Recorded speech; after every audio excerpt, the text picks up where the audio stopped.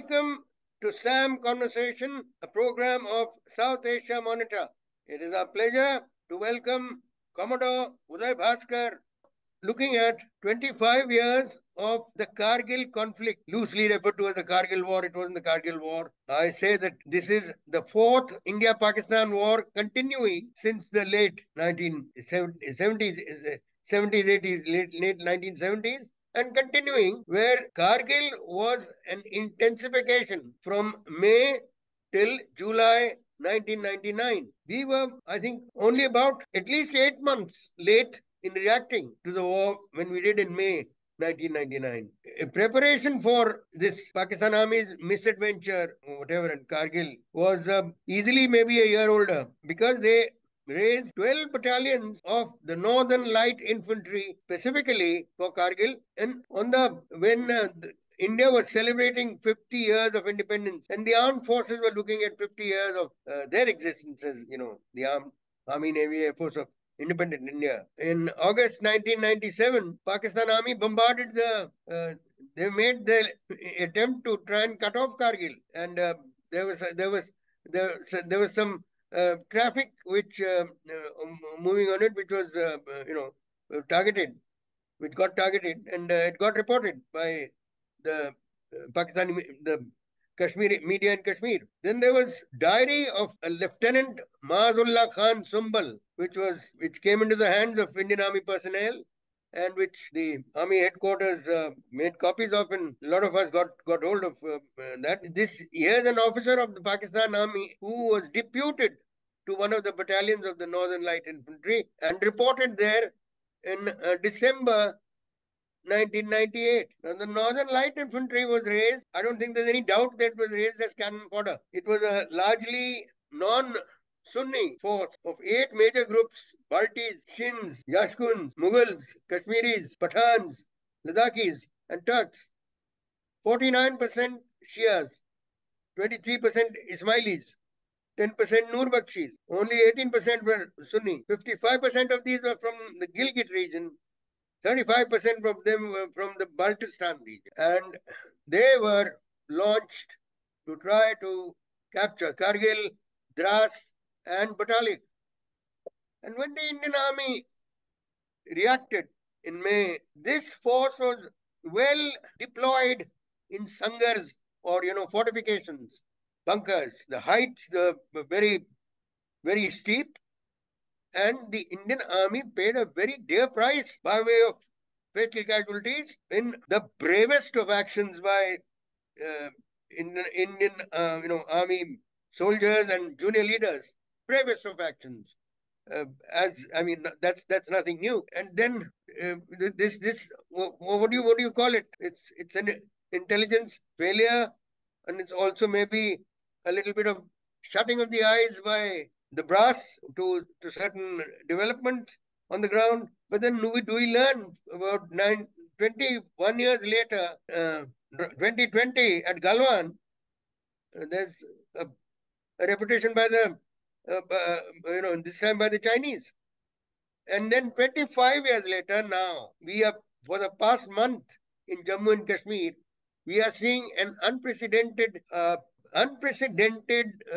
renewal of terrorism, where almost back to back we've had about 20 incidents in that many days. Commodore Uday Bhaskar has commented a lot. I've heard him. I look forward to share his thoughts. Please. Thank you, Anil, first of all, for inviting me to have this conversation with you. And you have given a very detailed background to the genesis of Kargil and where we are 25 years later. And if we were to reflect on the lessons learned and the issues that we should be focusing on, I think what stands out, and you have made reference to that particular aspect, is the sheer valor and gallantry of the Indian Force, particularly those who were in the ground zero, which was at heights in the Himalayan peaks that were completely unprecedented. We are talking of peaks that are between 13,000, 14,000 and going all the way up to perhaps even 16,000 feet. And to conduct those operations with the kind of information, material resources, and preparation that they had was a very daunting task. When it began, it seemed near impossible. And that, I think, is the unparalleled valor and gallantry of the Indian soldier, that they were able to retrieve the situation for India. Because if the Pakistani plan had succeeded, the one which had been secretly planned by General Musharraf, perhaps even from the time when he was the DGMO, from what you have recounted, I think this is the shining feature of the Kargil war, that 25 years later, we should pay tribute and acknowledge the supreme sacrifice made by 527 brave hearts. And let us also not forget the more than 1,000 who were grievously injured and even today bear the scars of that war. And of course, the families who lost their loved ones. If you can think of the young soldier, the young officer, who would have perhaps been raising their families, those children would have little memory perhaps of their fathers. And today they would be in their late 20s, if not early 30s. And I think it is to those that our hearts go out at this point in time, because, this is one of those cruel aspects of any war, that on occasions like this, the families are remembered, those who are wounded are remembered, but very soon they are forgotten. So I think it's very important to underline this human aspect and salute the brave hearts and offer solace to the families. That having been said, I think we should also look at the systemic or institutional lessons that should be drawn. And here again, I'm picking up from two of the points that you made. The first, of course, is the intelligence lapse, as it is being referred to. Now, over the years, I think every year, you and I have both been students of that war, going back to our days in the IDSA and subsequently in other fora.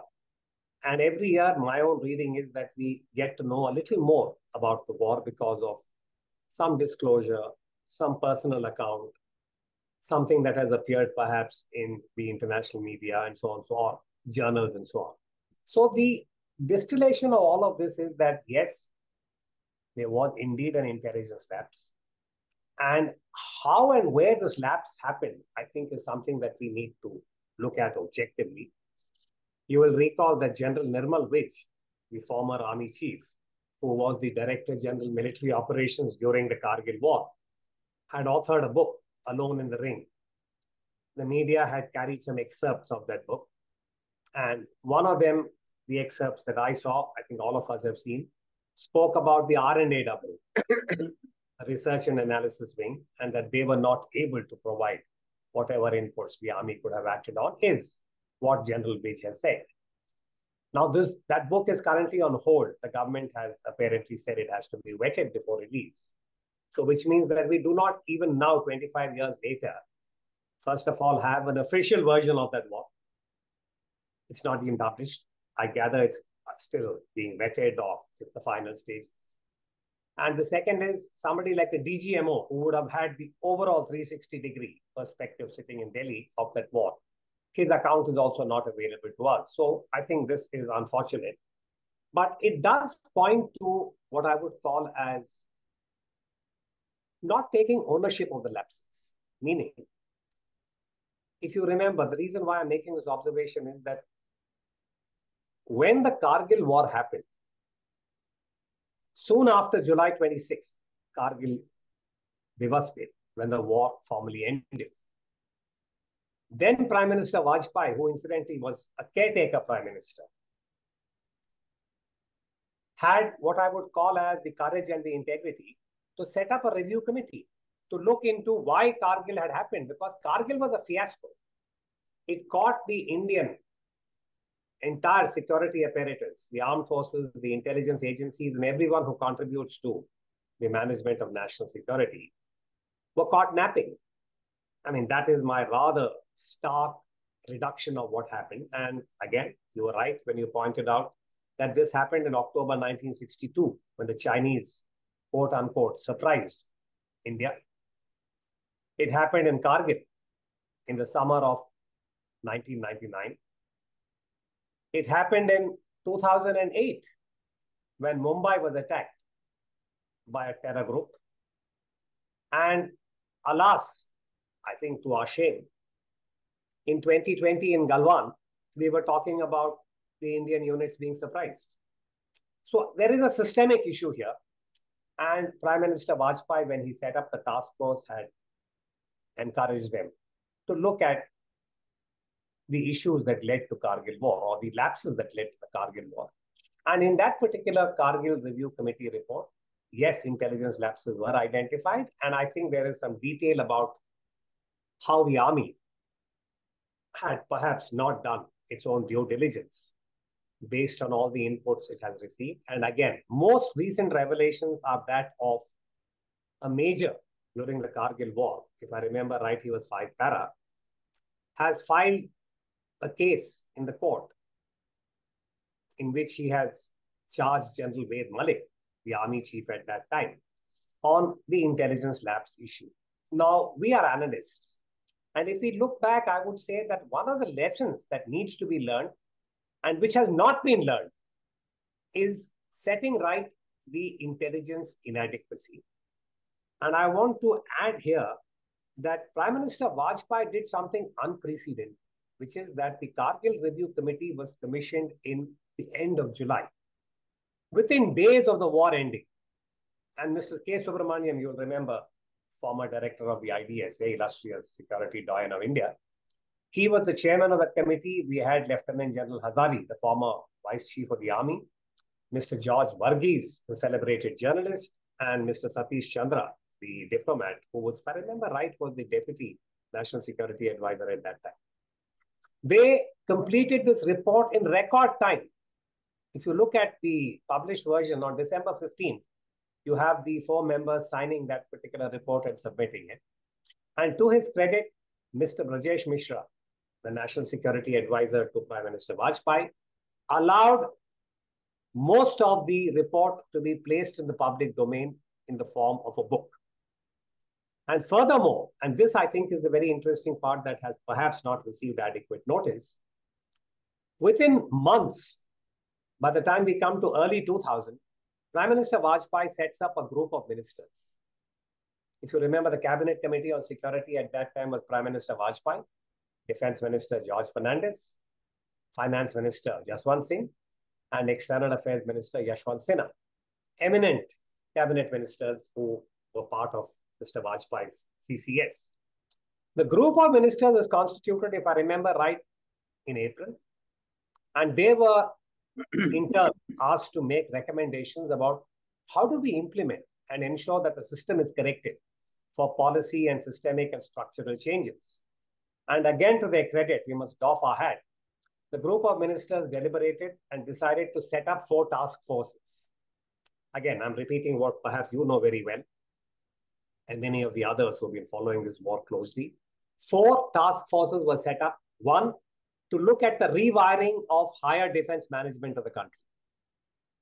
The second was intelligence.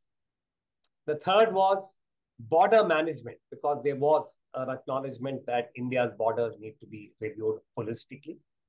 And finally, internal security, because Kargil was also part of the proxy war, the one that you referred to, and impacting India's internal security. These 4 task forces were set up, again, if I remember right, in April. And they were given 3 months to 4 months to complete their work. And look at the people who were appointed to head these task forces. Crossing the political divide, Mr. Vajpayee as Prime Minister invites Mr. Arun Singh, who, if you remember, was a former Minister of Defense in the Rajiv Gandhi cabinet. He is invited to head the defense reforms, defense management task force. And the other 3 chairs, if I remember right, are Mr. Madhav Godbole, a very eminent civil servant, a Home Secretary, Mr. N.N. Vora, yes, another civil servant, Home Secretary, Defense Secretary, man of enormous experience. And the last task force was Mr. Gary Saxena. GC Saxena was a former DG BSF, a very illustrious IPS officer. And all these task forces submitted their reports. You have a GOM task force report, Group of Ministers report. It's again in the public domain in a redacted form. And we had a blueprint to proceed on all 4 tracks. And this to me is the biggest lesson which was not learned after the end of the Kargil war. That none of the recommendations that were identified were reviewed, deliberated upon, and taken to their logical conclusion. As an analyst, I say with regret, India as a nation, the government of India, whoever be the Prime Minister, has not been able to take forward a very important task initiated by Prime Minister Vajpayee. That, I'm sorry I took so long, but I thought I should place this in context. On the nail, on many issues. What is further lamentable is that it's not that we lack technology today, but it seems that now take for instance the IB, the Research and Analysis Wing, and even the Army Intelligence. They still seem to be on their separate turfs. They don't seem to be converging at times when it's so vital to do so. And I feel that there have been instances where they've been sitting on gold mines of information. No, you're absolutely right. I think, let me add here that if you look back from Mr. Vajpayee's tenure as Prime Minister to where we are now with Prime Minister Modi in the chair, to his credit, the Modi government in the last 5 years, in the tenure from 2019 to 24, took a radical decision to perhaps take the first step, which is when they looked at the need to rewire the higher defense management. And the first CDS for India, General Bipin Rawat, was appointed. And I think we all applauded at that time, saying that perhaps this is the beginning of, the major structural reforms. But when I look back, I would say it was an important step. And the CDS was also given the status within the Ministry of Defense as the Secretary of the DMA, the Department of Military Affairs.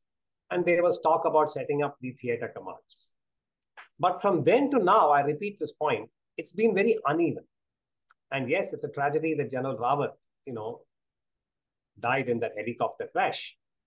And subsequently, as I said, I only at this stage say that at least there has been some progress in trying to do the defense reforms within the military, which is CDS and theaterization, and perhaps the other steps will follow.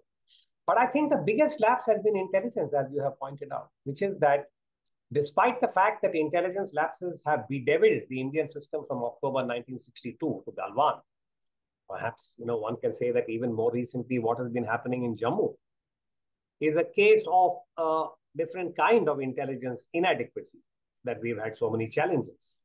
And this is where I think the government of the day has been very hesitant, very reticent to embark on the intelligence reforms that India needs so urgently. And I think even now, if you look at the verticals, which is the R&AW, the Research and Analysis Wing, the IB, the Intelligence Bureau, and all the others that have been created, for instance, within the armed forces, we have the 3 Army, Navy, Air Force intelligence, the DIA, which is part of the IDS headquarters. So they're all different verticals. Their integration and whatever had been recommended is still on hold. And I think the biggest, again, I say this, I'm trying to say this as objectively as I can, that there seems to be a resistance to reform. And this, again, is perhaps, inexplicable at one level, because in the last 20 years, we have had 2 very highly rated officers from the IPS in the chair of the National Security Advisor. Mr. M.K. Narayanan, if you remember, a former DIB, director of the IB, the Intelligence Bureau, yes, was the NSA to Dr. Manmohan Singh. Now we have Mr. Ajit Doval, who is very well regarded in his own domain. He has been NSA for 10 years. Yet, there has been no attempt because my personal view, and I think many others share this, we need a more, we need sunshine. We need to illuminate what is happening in the intelligence sector, like in any democracy. Bring in a parliamentary kind of committee if you want to review and get lateral talent. Lateral talent is not coming in. So I think the IPS, so I mean, that reform is very urgent, very critical, and that has not happened. Perhaps in the interest of time, we cannot go elsewhere. But if you were to ask me as concluding thoughts, the one single issue which I think the Kargil war has, in a way, highlighted, is the need for intelligence reforms, and that has not happened. And both the parliamentary oversight and the need for lateral induction and the use of technology, which you have also noted, are, I think, three critical elements. Hopefully, Modi 3.0 would be able to look at this in a focused way. Uday Bhaskar, you've thrown light on so many issues. In fact, we're a little strapped for time. Otherwise, there's so much more that we can. I know. I've heard you speak on other networks and programs, and there's so much one has in one's own records and writings. We all we can do is hope and pray that there's a tremendous amount of talent, and it should be we've proved we've done the surgical strikes. These were a series of very well coordinated special operations over a distance of 250 kilometers, 9 locations which were dealt with in the middle of the night. Hats off. Balakot, again, an excellent example of an Air Force operation of pinpoint. But you can't just use these as technology demonstrators. If these are repeated, I think you will agree, sir, that I think the terrorism that is being supported, directed, and produced from Pakistan may actually it may start hurting them, hurting Pakistan army if we react each time to each attack as we have the capability of doing. Thank you very much, Commodore Uday Bhaskar. Thank you, Anil. Look forward for some more in the future. All the best. Thank you. Thank you. Thank you. Bye.